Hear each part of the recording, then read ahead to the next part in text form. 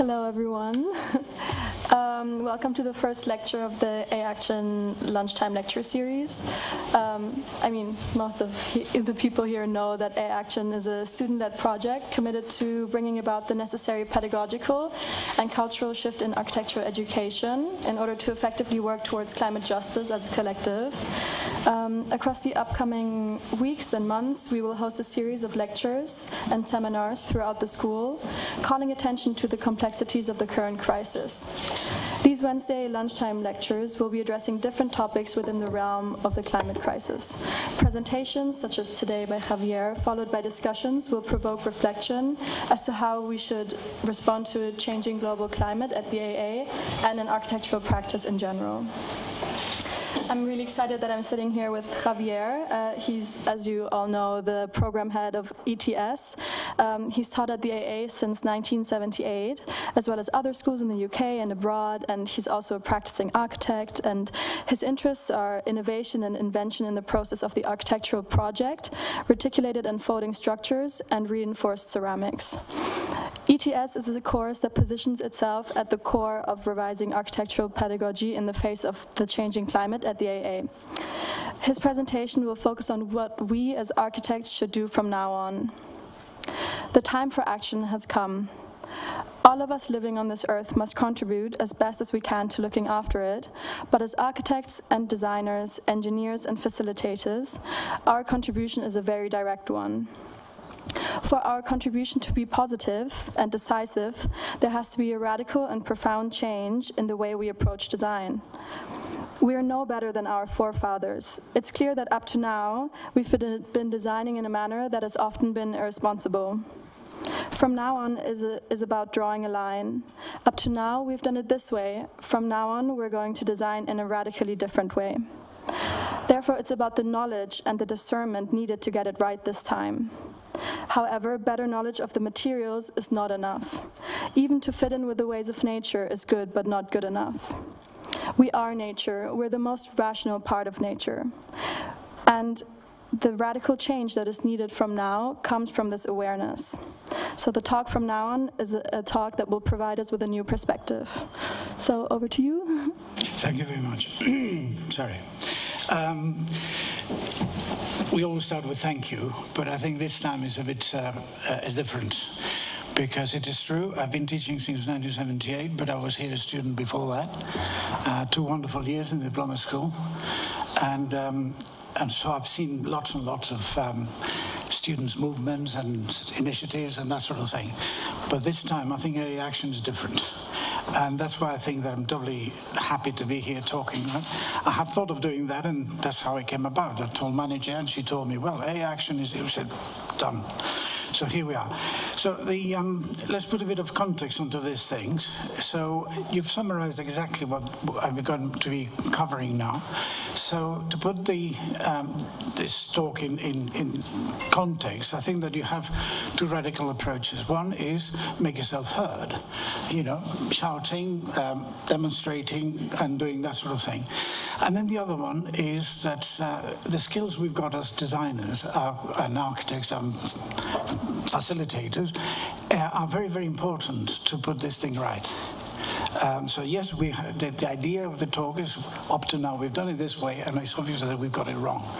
Now we're going to do it in a different way. So in a way, one way is shouting, the other one is what knowledge we need to acquire during this period that we're here in order to be able to give a positive answer, a positive contribution to this problem, right?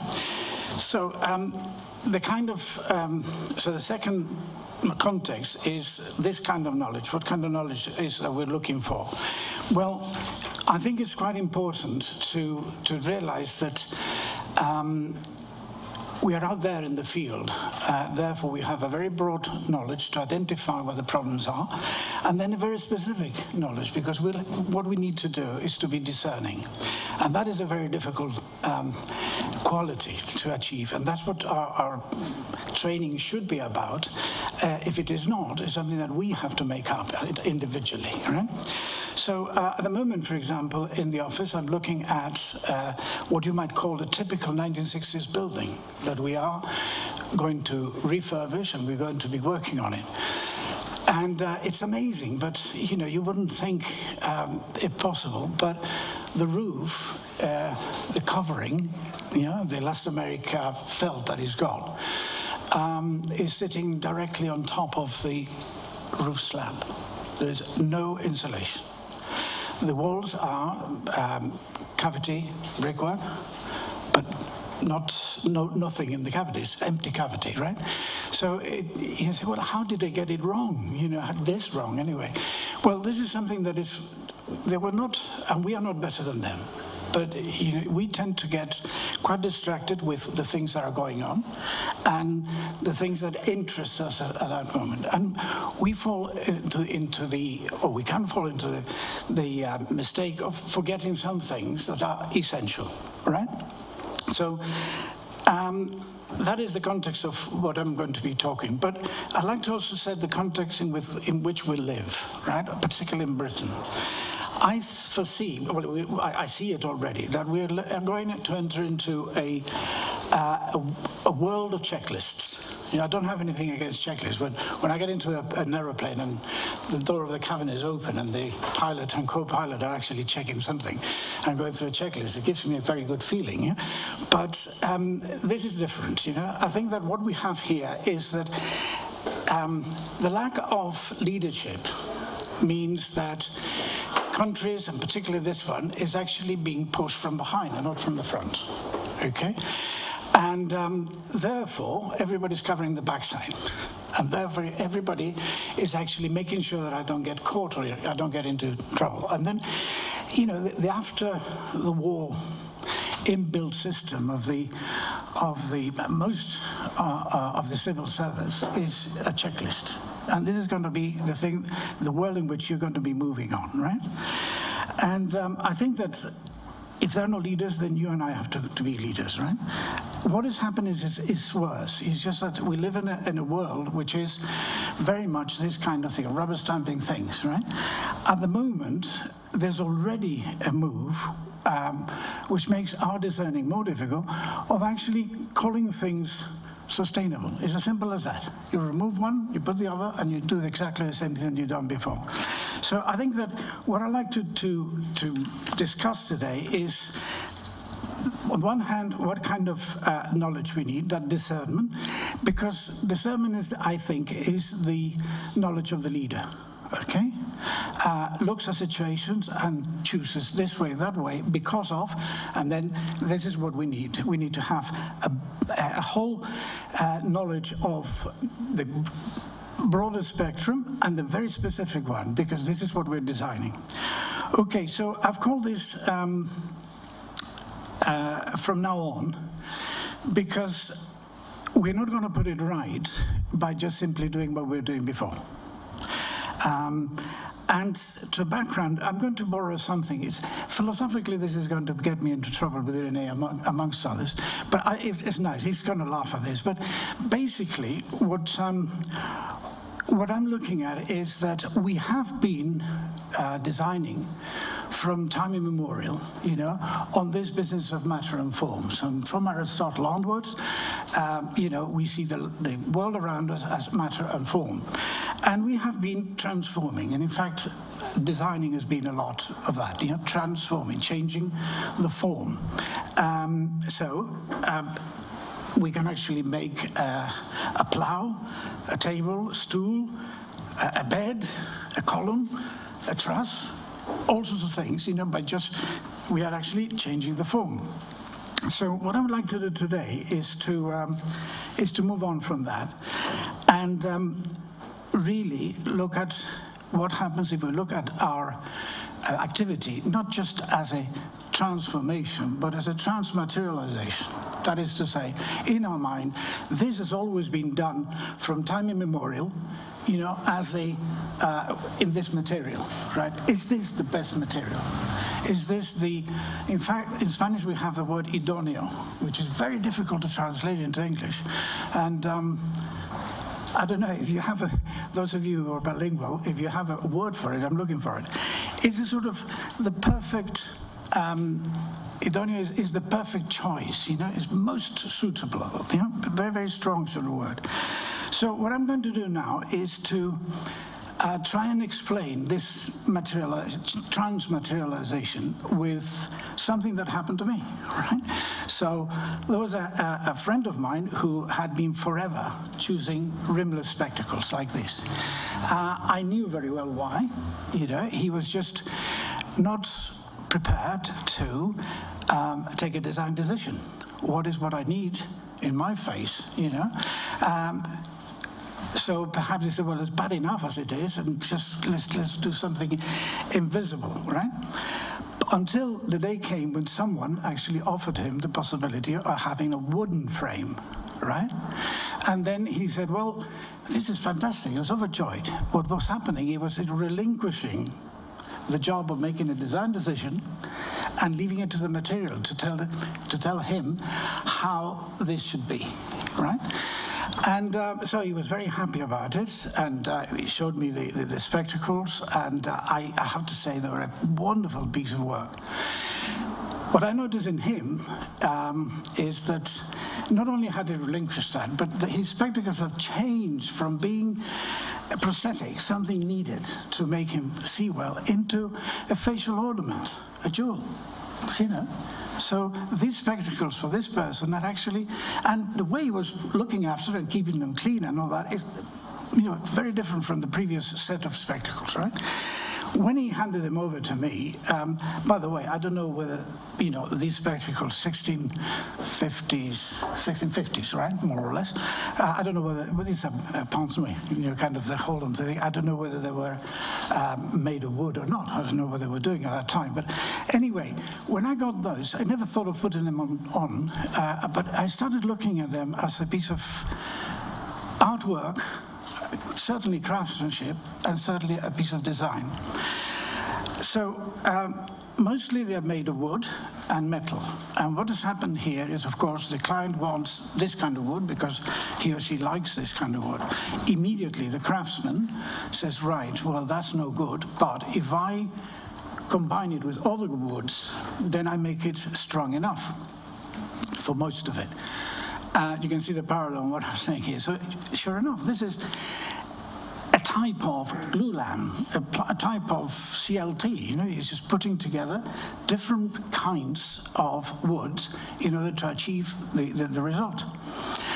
Where the wood couldn't work, couldn't go beyond and do the job, he strengthened the work. In fact, you can see there in the bridge, there's a tiny line there. That goes from inside to outside, is complete there. And that is gold-plated silver, in this case. There's others that are gold-plated alloys. But basically, is putting there a reinforcement. Wood couldn't do this. It would break here. Therefore, he's got to strengthen it with something. But that's just a straightforward strengthening of it.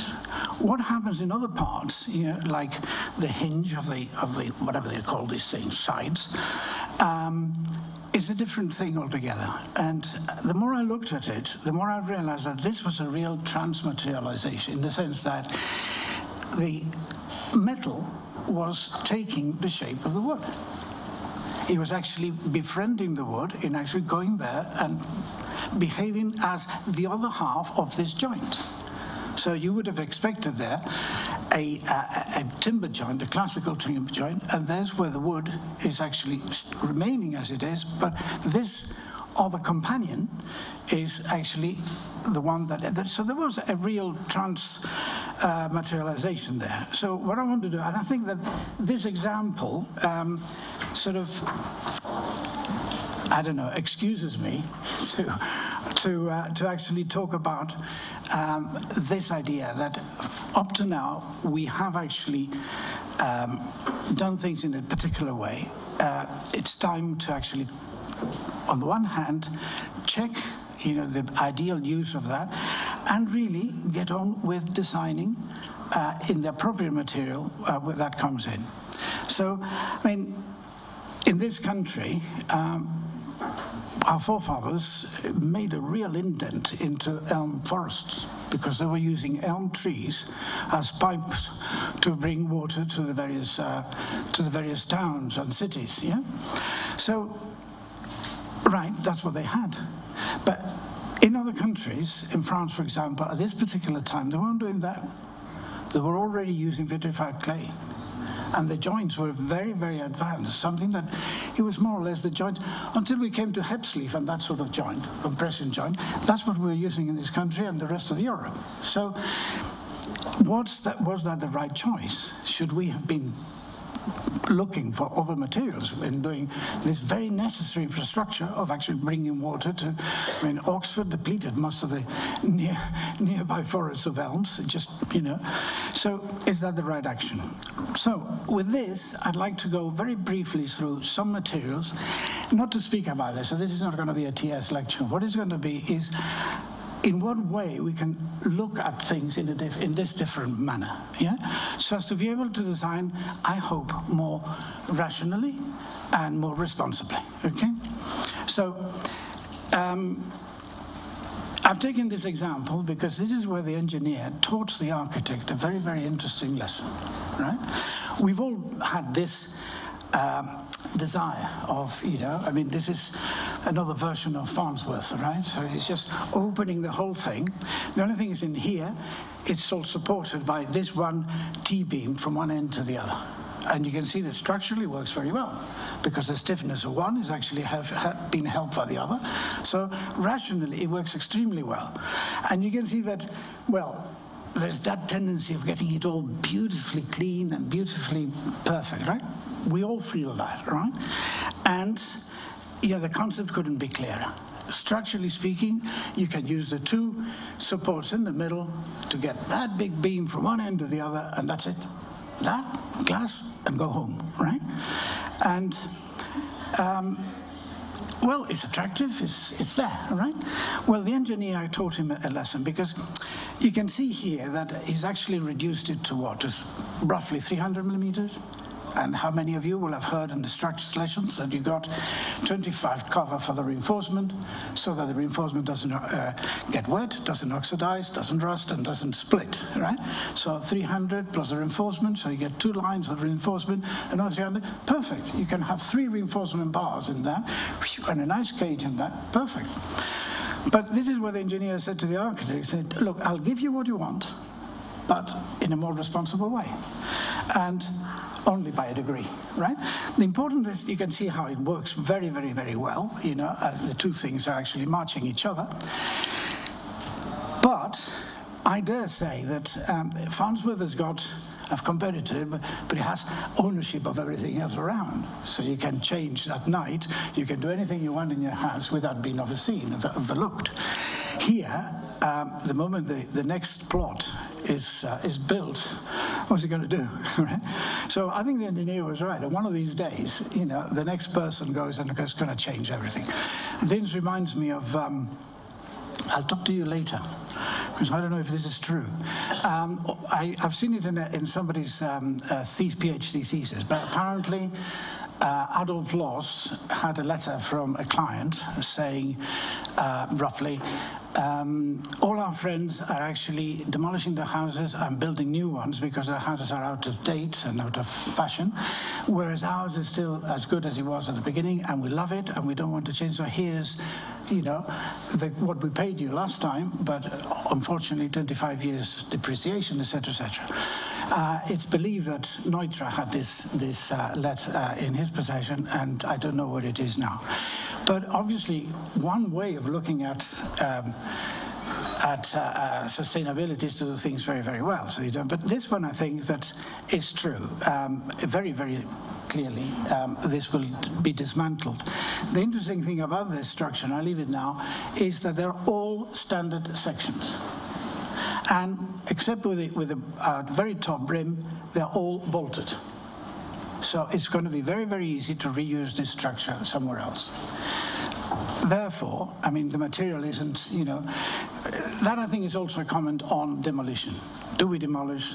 Do we not? And I think that we have to be very clear now and understand what we're looking at as a demolition. All right, so with this then, I propose that from now on, we're going to be questioning the material, and then really, we really got to go to the drawing board very often, because we're not going to do it the way it's been done so far. So we have to look at it in a totally different way. So the train of thought, more or less, is to see, step one, the procurement of the materials. So it's very easy to think, well, I bought this carrots, I've ripped the thing, but someone obviously has washed them, someone has cut them. So the whole process of bringing the food to the table is not very different from bringing the materials to site, even to installation. And whether it's actually done in situ or elsewhere, off-site, there's a lot of work to bring those things there. We really need to know the process. We really need to know the pros and cons of the extraction and the effect on it. I remember a DIP4 project who was looking at sugarcane, and he was taking from sugarcane to your sugar bowl in London, right? And looking at that time it was Tate and Lyle. Very interesting, very, very interesting study. I think proper of a school of architecture, because he was saying this cane is very. It's brittle. It can be damaged very badly from this to the first stage of the refinement. Yeah. So from extraction to the refinery, there were very, very large lorries taking these things there. His first criticism was, wait a minute, why wasn't that very simple first refinement done on site? Because then what happens is that the local people will benefit from that. So the procurement is something which is extremely important, from extraction to installation, right? This is what I meant before, that we acquire this special knowledge which helps us to be discerning. Why do I not want this material, right? Well, because I know what it takes to bring it here. Second step, the most suitable. Yeah, my difficulty with this word idoneo, but I think it's quite important. And it's a question of knowing the stage of, or if you want, the state of the art in each field. So what's happening today regarding electrical storage, right? Very, very important. I mean, it's not just making my building self-sufficient in terms of electricity, so I can actually do this, that, and the other, but storage is extremely important. What's the state of the art in there? What's happening there? Well, the same thing with concrete, the same thing with any other material that we're looking at. What is the state of the art? And then step 3 is really launching in this alternative thinking. This alternative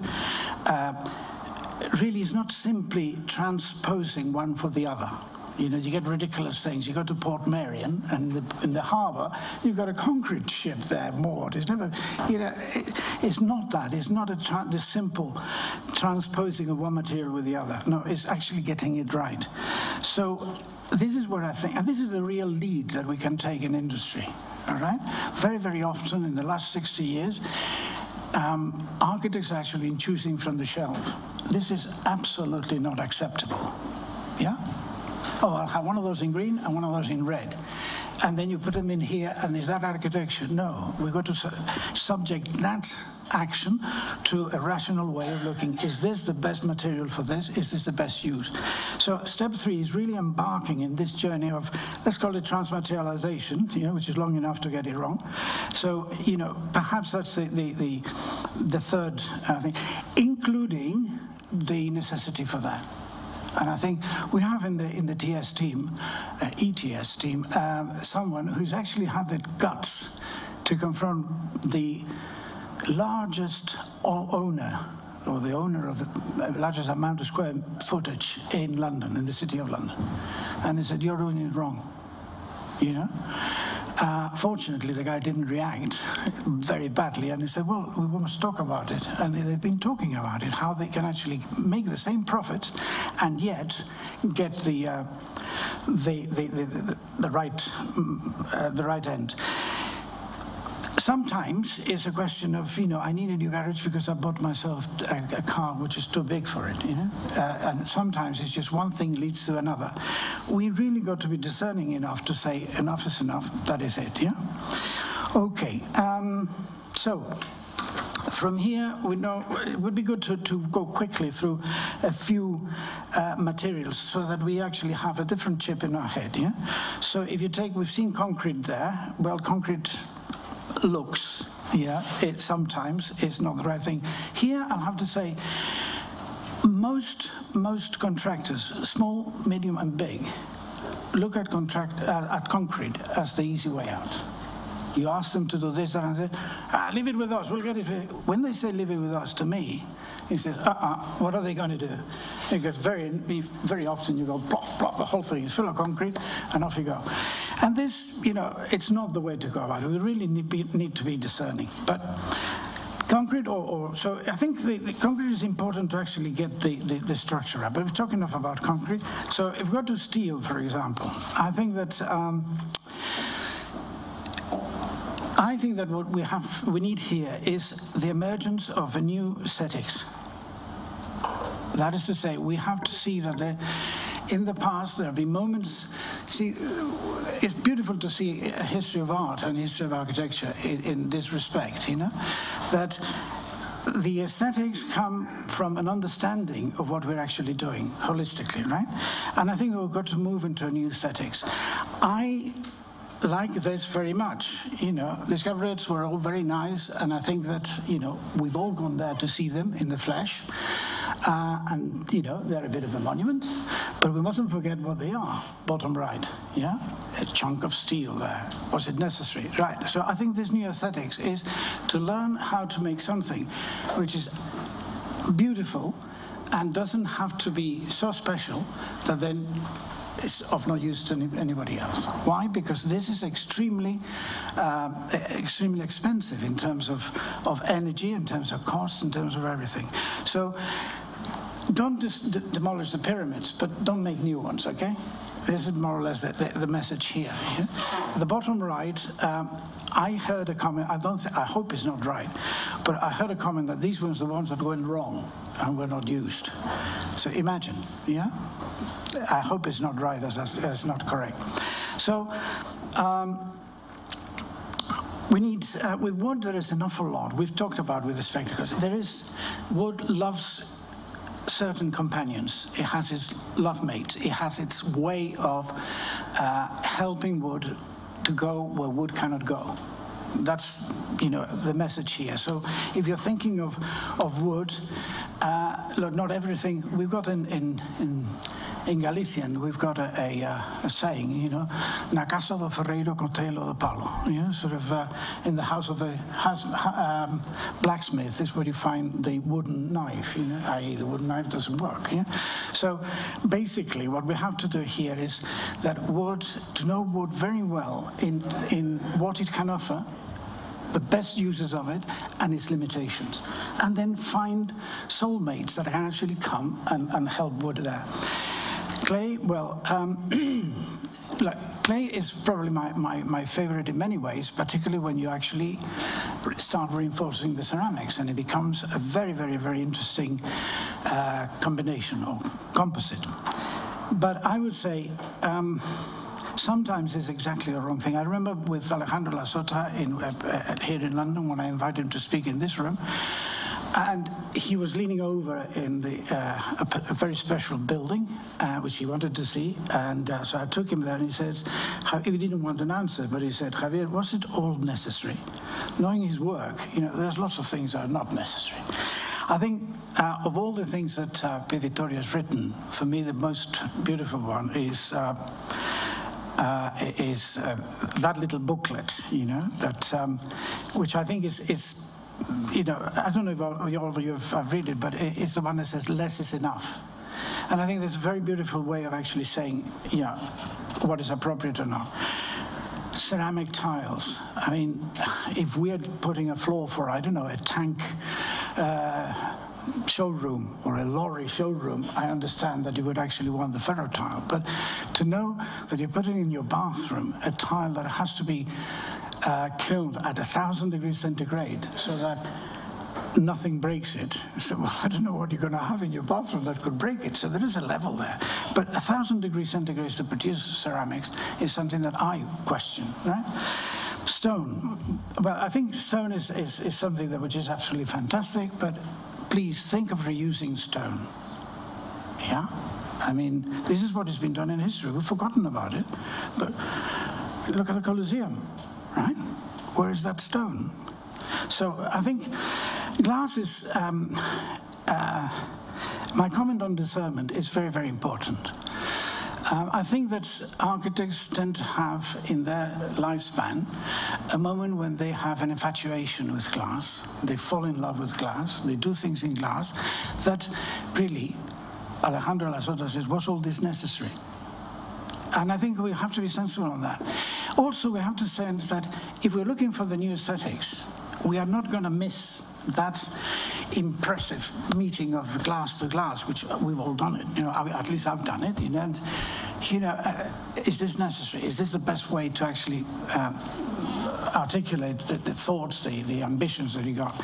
Remember that I defined it, or at least in TS, we defined architecture or design as a materialization of an idea. Okay, so there are many, many ways in which you can do that, but certainly. Let's beware with glass of this infatuation that can come because it's a wonderful product. Discernment. There's a horses for courses. There's a glass for each use. Yeah, and you know, I had a client, and this is a gospel truth, a client who said, no, I want bulletproof glass in the windows of my house. And so I, you know, said, well, in that case, we'll do it this way, this way, this way. I said, no, in both directions. I said, no. It was very funny, you know, so in both directions, outside in and inside out. So anyway, fine, I'll leave it at that. I could joke about it, but plastics, I think from now on means that we need to stand firm. We need to know. Without discernment, we are not going to help anybody. But knowing the source of this plastic and that and what is the problem, and knowing alternatives is what we need to have here. And I think that, look, the bottom line of this, I'll make it very short because I think we need to hurry up. We can help very many good causes in plastics, and we can take the baddies to bankrupt and support the goodies, because there are many, many plastics that are very, very well thought out and very responsible, and many others that are not.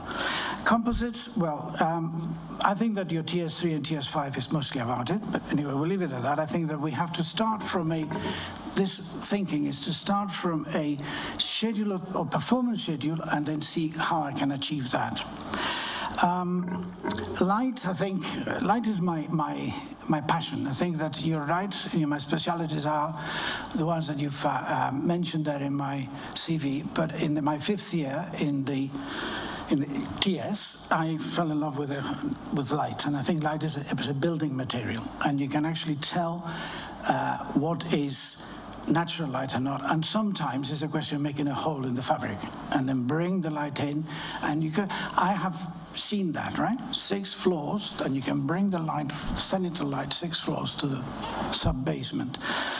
Okay, but one thing that we should be very, very aware, we are in this country guilty of what you see on the screen, okay? The black pill illuminations that we are so proud of, this we've sold to the rest of the world. And very many of these are simply not necessary.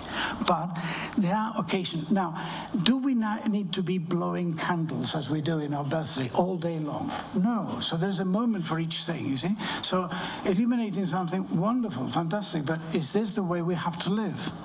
Because, you know, when you want to look at the stars, you can't because there's so much light around you. So I think light is something that is a building material.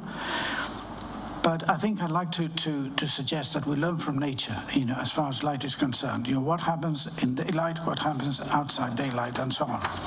Now, briefly going to, I think I could skip all this, can't I?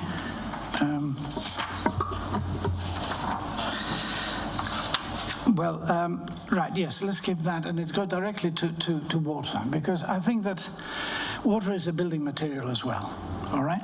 And it has its fascinations and all that. But it's beautiful to see that I lived in London when Claude Allaire and people like that started to say that that the water that we see in the rivers and the seas and so on is not our water, in the sense that up to then scientists have actually thought that with the amount of hydrogen and the amount of oxygen that we got here, we'll never run out of water. But the isotopes of hydrogen and oxygen that we have on Earth are not those of the isotopes that you see in the sea, etc. So what's happening here is that at some stage, meteorites are mostly ice, right? At some stage, that water came from there. But the Earth is so beautifully balanced in the sense that it's warm enough, it has a hot center, a core, it's warm enough, it's heavy enough to have a very powerful gravitational force. So water could not come out. And it starts going, and this is the beauty of water. We're going to understand that it's not that it's formless, no, it's that it has its own path of least resistance, and it goes, and that is what actually happens with water. So this is we're going to come back to that. But I do remember very, very well,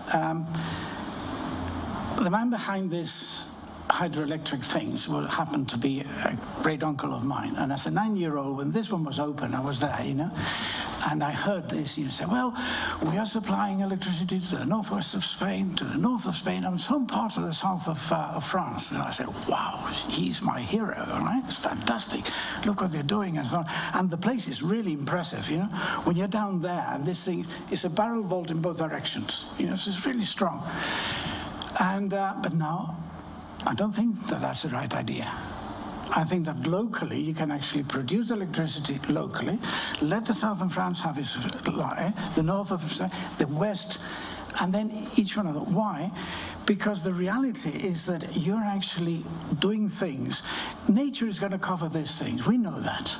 In 20 years' time, you won't see any of this, but it will be there. Right? And there are silos of concrete that you're doing nothing there in the wrong place. Yeah? So you can actually use the very wall as a silo, by the way. But it's a different way of thinking, right? So, but this is the reality, okay? That we now have very much improved generators that don't need that potential height. Yeah?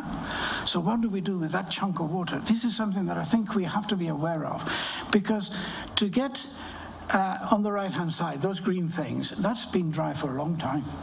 And that's not bothered the hydroelectric plant. But we have to be there to actually recover that. So we need to know, which this is perhaps is a good point to talk about something else, which is where we, and with that we could start winding up, which is our relationship with nature, right? I think you said very well there that my view is that to work with nature is not enough. That we have to be aware that we are nature. We are the rational part of nature. And there was, just give you an example, there was a very interesting video I saw of this number of mammals and marsupials in Australia that were very danger of extinction. They've come to the limit because there is a toad which got very poisonous skin, right? And they were just trying to eat it, dead, one after another. So this guys came along and they took the toad to extract some of the venom, put it on a piece of meat, and then captured, pairs of these marsupials and these mammals and one reptile as well, and then they gave them that to eat, and of course they were as sick as a parrot, and but the dose was minimal and they survived it.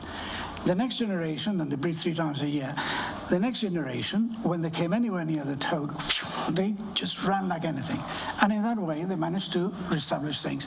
We are the rational part of it. So in our infrastructure, in our construction, in everything we tackle, there is an aspect in which we say, how does nature work? Because we are part of that nature. And this is very important when we try to put things right. So yes, the firm that has left, in Middle Africa a scar 62 kilometers long and 12 meters wide is reportedly now gone bust. Can you imagine, after having that extraction, to go bust? It's very difficult. But anyway, it's left it there. So you and I have to know what to do in circumstances like that and in our own projects. So just to, as an example, with this we're finished now. We were very proud in this country of this shipyard. You know, most of the landmarks were done there, you know, and it really is a fantastic industry, okay?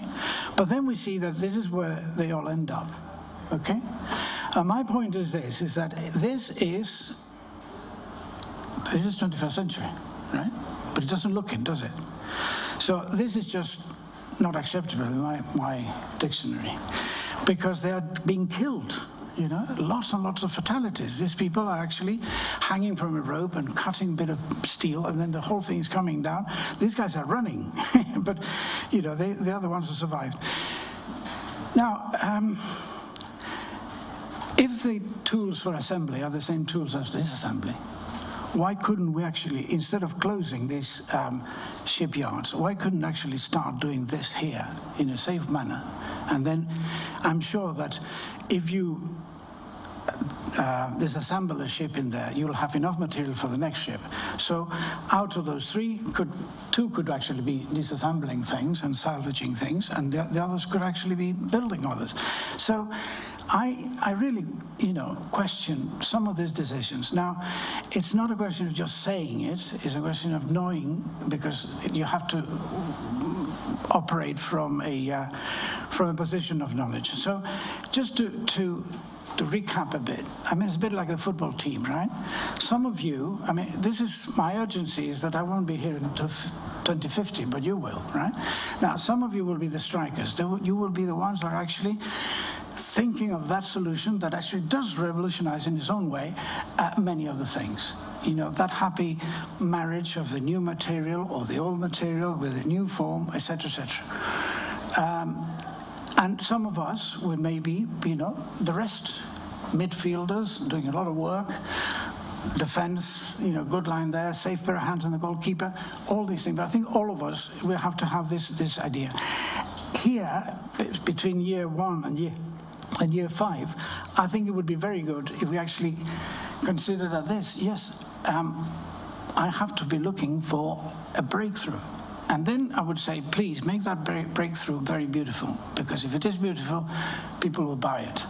If it's something that is difficult to live with, I'm contemporary of Sue Ralph now. Well, she had to get up at 3 o'clock in the morning in her house to light the fire so as to be, you know, what she called balanced. Well, I think that no one is going to buy that kind of alternative, yeah? Yes, we say we have the medicine. I'm convinced that we do have the technology, but the medicine goes with a certain diet. And this is what we have to be clear, you know, there's a change of life that we actually, or change of style of life that we are proposing. So I think we'll leave it at that, shall we? Okay, thank you very much.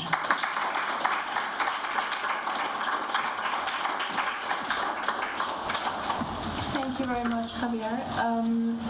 If anyone has a question or a comment about what Javier told us and gave us a new perspective on, then go ahead.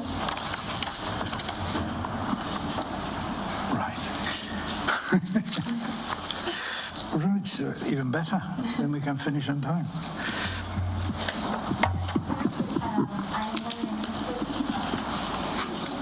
I'm very interested in the assembling and disassembling. Is the word? Assembling and disassembling.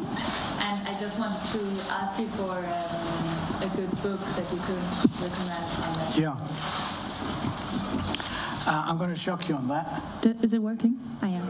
Yeah, I'm going to shock you on that, because at the moment, my answer to all of you here is that book has to be written, probably by you, okay? Because this is precisely the core of my talk. that we have to find that information. Okay, there's a shortcut. I can actually point out a few things later on. But it's the chip has got to change here, that I have to find the alternative. In my office, it's very funny, because if I want to find something in the internet, I don't do it myself. I ask somebody else. My sister-in-law told me that her children had told her that, no, Mum, this is for you, that is for us, you know. The actual command for the television was very simple, on, off, volume, you know. The other one was very complicated, you see. Each one of us, it's the generation, you have to have this. Why? And this is not a cop-out, is that when you're looking for something, you're refining your search, yeah? You're actually starting to be discerning. So straight away, you press all, you press images, you press all again, and then you start to see that none of this is of any interest, right? So that's the sort of research. But yes, later on, I'll tell you where, yeah?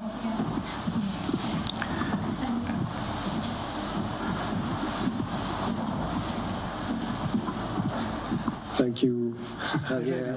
Very head clearing, very nice. I like the way you started very much, and when you talked about architects and others actually going through a checklist and giving the impression, and in fact actually going, you know, approaching issues from behind and always, in a way, catching up with things.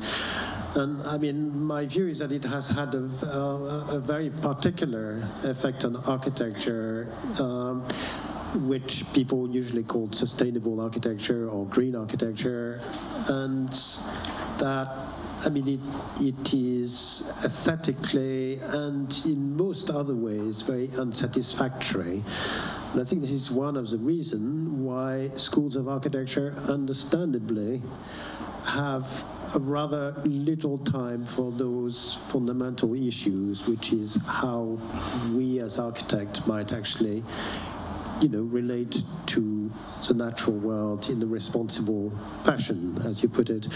And I wonder, you know, how one might actually get to that bigger picture which you have hinted at, yeah. and how, you know, architects might actually be both interested and knowledgeable about the natural world. And I think we are only at the beginning of this. That's right. Yeah.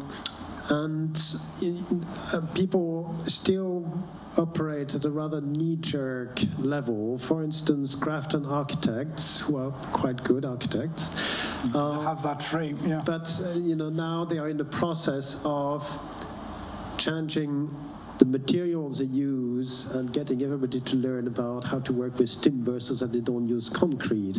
Now, I would describe this as a knee-jerk reaction because nobody has really thought at some length, and I think at the end convincingly, about the relationship between, say, this big picture and what it means to build with timber, which is actually usually CLT.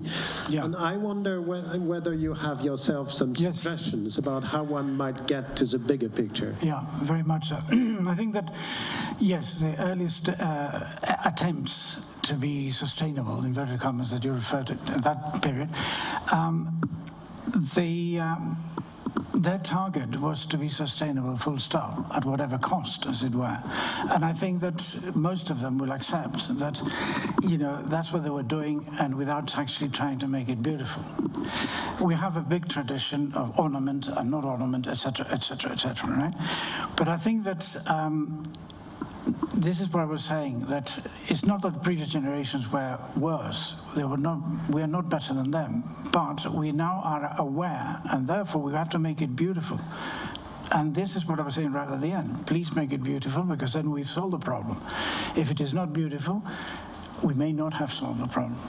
I think that this is happening, and I can say that we're only halfway through the year, but I can see that there are quite a number of, probably the majority of the ETS5 projects that are going on that are very, very aware of this, and I think they're going to be beautiful, as well as being rational and and responsible. So I think that we have started, I think, yeah? And we have the answers. Even in, well, I was going to say even in the AA, especially in the AA, yeah, you have to wade through opinions of everybody, including your unit masters and all the others. You know, I include my team in it. But I think that ultimately each student is very much aware that they are sitting in the driving seat, and thank you for that, but I'm going to do this. So I think that I'm seeing already, you know, a very clear conscience that this is what we've got to do, and that no less thirst than ever before for beautiful answers and solutions. I wish the school did more architecture. That is what because I think that this is ultimately the litmus test is in what we build, and I think that that's what I would like to see more of it. But anyway, I don't know if that answers your question. So, hi.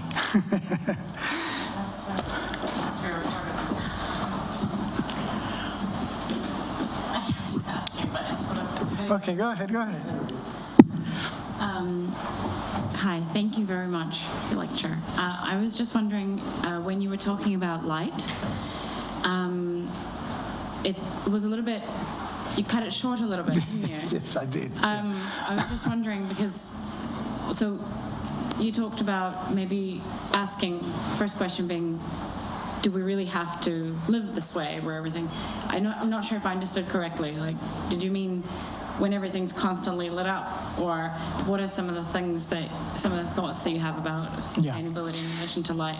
Yeah, what I mean is three headings here. One is yes, do we need to live this our life this way? Yeah, because you know there are situations in which we are just simply spendthrifts. You know, you're putting things.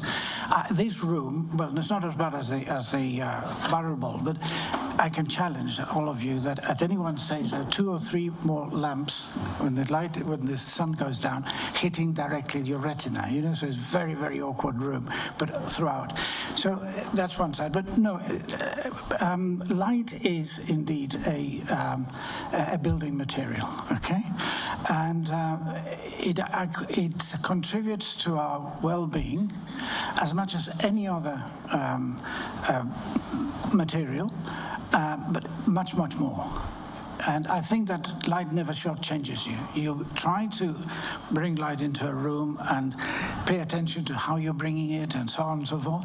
And it always, the result is always much more beautiful. So, and then the third one is that we tend to replicate what we see in daylight at night. And I think that has to be questioned as well. Because to replicate, you're never going to do it to start with, but to replicate daylight artificially is a non-starter for me. Yeah, it's night, so we look at it differently, and therefore we don't have to reach the lumens and that natural light gives us. So I think that that's part of it. Yeah? It's an interesting book on sleep. You know, it tells you that use a torch and turn the lights on if you want to go back to bed. For older people, this is quite important. You know, when they have to break the night to go to the loo, it's very important. You know, use a torch, because when you go to bed, it takes 5 minutes to get back to sleep. If you have too much light, the body thinks that it's daytime. I don't know if it's true, but anyway, it was a nice idea. But definitely, as designers, sometimes we try to emulate, you know, the natural light, and I think it's a non-starter, you know. Any more? Aren't you hungry? Oh, yeah.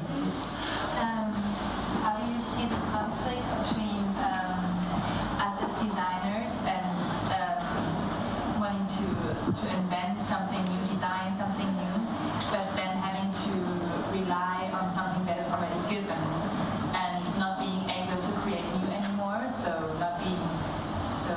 it changes, I think, like the whole role completely. Yeah, How do you think this conflict? I think there's 3 things to consider. One is problem solving, innovation, and invention. 3 very, very different things. Okay? they're mixed together in some ways, and sometimes we think that we're inventing something, which is simply problem solving. Innovation is doing the same thing, but in a better way, which is what we should do anyway. It's a kind of bottom line. So, oh, very innovative answer. No, that's what we should be doing. You know, that is the bottom line. Invention is, you know, you have to look at it. I think that there is a great lack of three-dimensional training in all schools. Yeah, as in this country, I can't tell for schools in other countries, but in all schools. And this affects our inventiveness, because we're not able to even think three-dimensionally in that respect. So I think that invention is seeing what nobody else has seen up to now, and in that, usually a physical phenomena and so on, actually bringing out, you know, this new way of doing things that has never been done before. But at least we should be innovative in the sense that if we're going to be resolving the same problem in the same direction, it should be, you know, as never before. Yeah? Okay.